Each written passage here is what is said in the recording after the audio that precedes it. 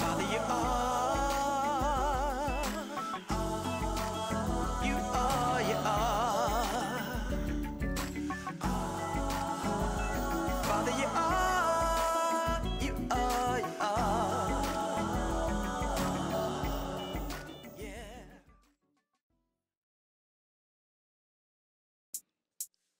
Rejoice in the Lord always, and again I say, rejoice in the Lord always, and again I say, rejoice.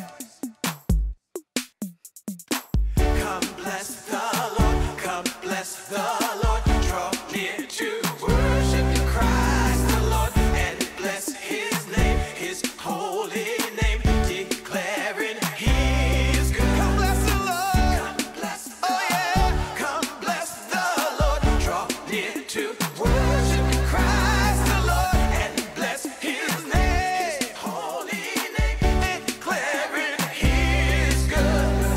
Oh, that men would praise Him. Oh,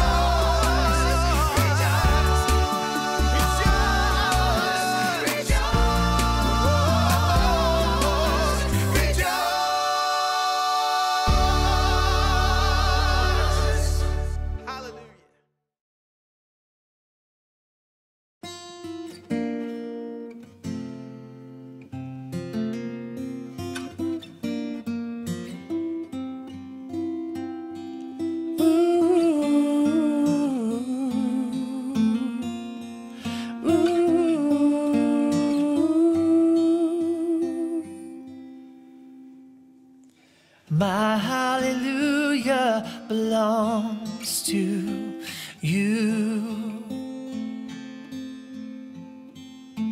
My hallelujah belongs to you. My hallelujah belongs to you.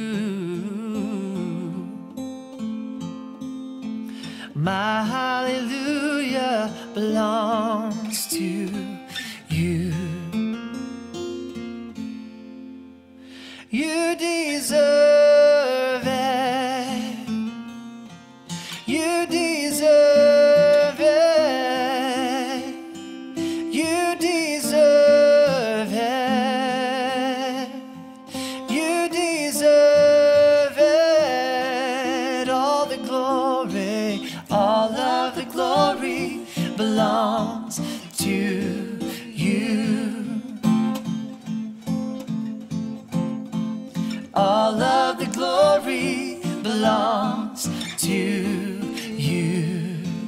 All the glory, Lord, yes. All of the glory belongs to you.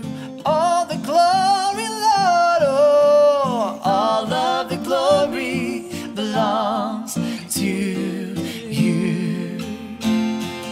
Oh, you deserve it.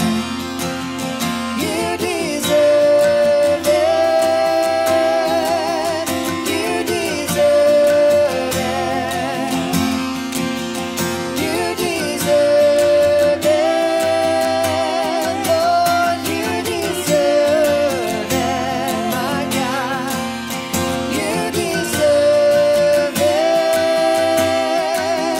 You deserve it. You deserve it. Hallelujah, hallelujah, hallelujah, hallelujah, hallelujah, hallelujah, hallelujah, hallelujah. All the glory, all the glory, all the honor, all the honor, all the praise. You deserve it, yeah. You deserve it. You deserve it. Oh, you deserve it. You deserve it. Oh, you deserve it. You deserve it, my Lord. You deserve it. 'Cause my hallelujah belongs to you. My hallelujah belongs to you.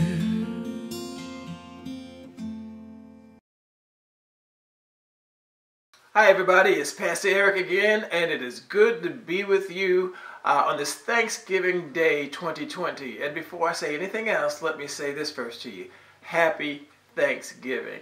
And thank you for giving me a few minutes out of your Thanksgiving Day, just so that we can together focus on what the day really is all about. And it really is all about the Lord Jesus Christ. Isn't it everything? So once again, thanks for being with me. I have a word to share with you. Some encouragement and some thoughts of my own and the Word of God on the subject of why we give thanks. And before we get into it, let's pray first. That's always the first thing we need to do. Father, in Jesus' name, bless our time together. Let this word really fit in the place in our hearts where we need encouragement, where we need strength, where we need guidance and wisdom. For your word is light, and in that light we want to walk and be a true testament to the goodness of our Lord and King Jesus Christ. Father, thank you for the Holy Spirit. Fill us all as we listen and give us the wisdom and guidance that we're looking for every time we come to you around your word. Thank you once again. In Jesus' name we pray. Amen and amen. Let's get right into the Word of God this morning. Psalm 107. And I'm going to read to you actually 5 different verses, but you're going to see something very interesting about what I read. And we'll start with Psalm 107:1. The word says, "Oh, give thanks to the Lord, for he is good, for his mercy endures forever." The second verse I'm going to read to you, and we're going to read together, is Psalm 107:8. It says, "Oh, that men would give thanks to the Lord for his goodness and for his wonderful works to the children of men." Now I'm going to continue reading scriptures, but you know what? The scripture on your screen is not going to change, because it also says in Psalm 107:15, "Oh, that men would give thanks to the Lord for his goodness and for his wonderful works to the children of men." I'm going to read another verse from Psalm 107. "Oh, that men would give thanks to the Lord for his goodness and for his wonderful works to the children of men." That's verse 21. And one more verse from Psalm 107, verse 31. "Oh, that men would give thanks to the Lord for his goodness and for his wonderful works to the children of men." Do you think the psalmist is trying to get something across to us? Oh, that men would give thanks to God, to the Lord, for his goodness and for his wonderful works to the children of men. He says that 5 times in these verses. There are probably, I think, about 35 verses in Psalm 107. 5 of them say exactly the same thing. He's getting the point across to us that thanksgiving to our God for his goodness is a primary, I believe, duty and honor and pleasure of the children of God. Once we realize his goodness, the psalmist says that we would give thanks to God. And I say this to you today, and I thank you for giving me the opportunity to say this to you. That we would give thanks to the Lord for his goodness and for his wonderful works to us and to the children of men all over the world. You see, in Psalm 137, the psalmist pleads with us over and over to give thanks to God for his wonderful works toward us. He pleads because he knows that we are far too often distracted and looking at people and circumstances when we should be looking unto Jesus. And that's my encouragement to you today. Look unto Jesus. Help us, Lord. Help us to look past these things, to recognize the realities that are before us, but to focus on what I call the super reality. And the super reality is God in Christ Jesus, revealed to us by the Holy Spirit. And when we look properly upon the Lord Jesus, we will give thanks to the Father, and we will give it to him through the Spirit for all of his goodness toward us, for giving us Jesus, whose sacrificial life washed away everything that stands between us and godliness, everything that stands between us and eternity, everything that stands between us and righteousness and life and light. He wiped all that away by shedding his blood for us. And his body was broken so that we can enter into the Holy of Holies. That is relationship with the true, living, holy God. And he rose up from the dead in victory. And when he rose up, we rose up with him. And we sit in heavenly places with him in the thrones in heavenly places where he sits. And we should give thanks to God continually for that revelation. Thanks to God continually for that reality. Because Jesus Christ and all that he's done for us has made reality a beautiful and wonderful thing. So let's give thanks to God for all of his good and wonderful works, and all of his favor, all of his blessing, all his provision and kindness and abundance toward the children of his love, toward me and toward you. You know, I defy you to find me a man, a woman, a child that's focusing on Jesus, who's also fretful and worried and bitter. Because when we look at Jesus Christ, all of these things fall away. As a matter of fact, that's how you can tell someone who is truly looking at Jesus Christ. These things fall away. They have fallen away and they continue to fall away. They fall away quickly. These are folks that don't hold grudges. These are folks that don't have negative things to say, even though negative things may have been said about them. These are folks who respond in love and kindness. These are folks who Jesus talks about when he says, "Blessed are you when you are cursed and you are maligned and you are persecuted for my sake. For so they did to the prophets who were before you." And those prophets continue to be a blessing to God in spite of all that they went through. And so we see those. We see those who are looking at Jesus Christ and keeping their eyes on him because those things are typical of them. And they remind themselves constantly to give thanks to the Lord for his goodness and for his kindness, for his mercy, for his grace, his wonderful works to the children of men. And I think that's what we need to do today. Set aside that which would make us bitter and cynical. Set aside that which would bring up contempt for others in us. And let's remember how gracious the Lord is, and how, as the song says, he looked beyond my faults and saw my needs. And may we do the same thing to others and look beyond the faults and the shortcomings of those around us and see that they just simply need Jesus. They simply need to look to him, and they need to remember, as the psalmist says, to give God thanks for his goodness and for his wonderful works toward the children of men, starting with each and every one of us individually. What a perspective that we need to have on Thanksgiving, the day where we focus on the goodness of God. I hope that's what you're focusing on. I know there's some focus on family food and football and those kinds of things, and God bless everybody who's focused on those things. Those things have a place, but the true focus ought to be on the man Jesus Christ. And I'm glad for those who don't wait for Thanksgiving season to be a Thanksgiving people. We give thanks all year round, every day, every time the Holy Spirit brings to mind how good our God is to the children of men. You see, Thanksgiving, it looks like something. Once again, it's more than a holiday. It's more than a season of the year. It looks like something. It looks like Jesus. He never failed to give thanks to the Father for every opportunity to serve and to glorify Him. For every provision, for every conversation, for every meal, for every heartbeat, for every breath, for every day, for every moment. Jesus constantly gave God thanks. And even though Jesus dealt with contempt and rejection and misunderstanding from those he came to save, he was never dismissive, he was never critical, he was never harsh toward them. And he remained faithful and committed to his calling and his work. And he remained thankful. So often we see the scripture reminding us, teaching us that Jesus gave thanks. In Luke 22:17 it says, then he took the cup and he gave thanks. And in Luke 22:19, and he took bread and he gave thanks.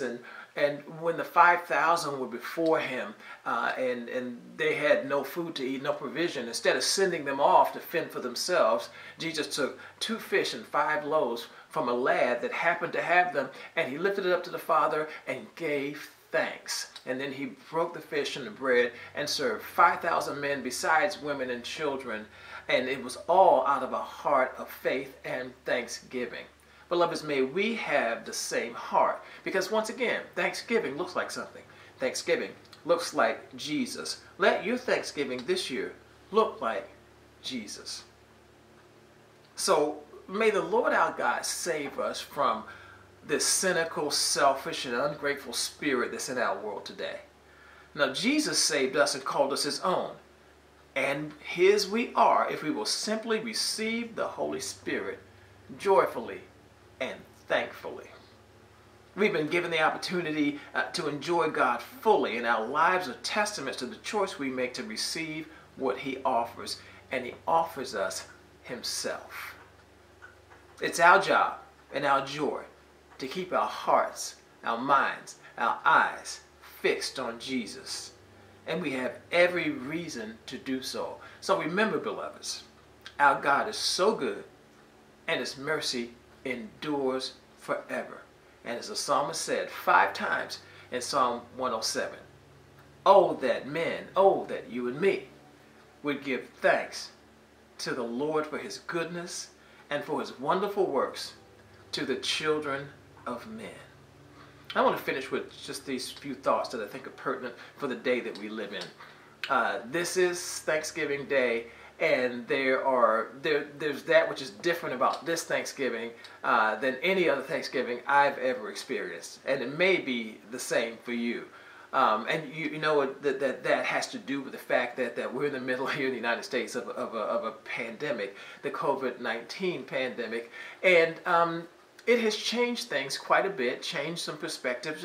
It changed my perspective and given me a fresh one on Thanksgiving, because this Thanksgiving I'm not getting the opportunity to be around some of the same people that I always am around on Thanksgiving. Some family members and friends just don't have the opportunity to reach out personally that we normally have, and the same is probably true of you.